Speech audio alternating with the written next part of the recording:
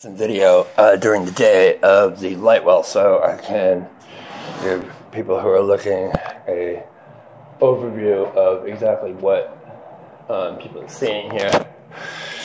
So this is the building manager's bathroom window. This is my bathroom window. This is apartment 8's bathroom window. This is apartment 8's bedroom window.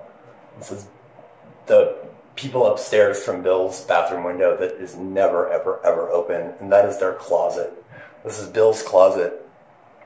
Thankfully covered with a thing, because actually there's a closet light and bulb in that closet that, if left on, shines directly into my bedroom, but that's something else. So anyway, these 3 beer cans here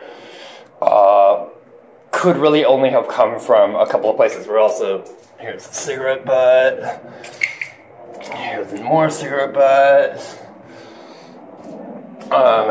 These things can only have really come from Bill's window, my window, apartment 8, or up there. So that window I've never ever seen open, and they don't make any noise whatsoever. Apartment 8 parties all night frequently, and these beer cans, they either came from basically me, Bill, or them.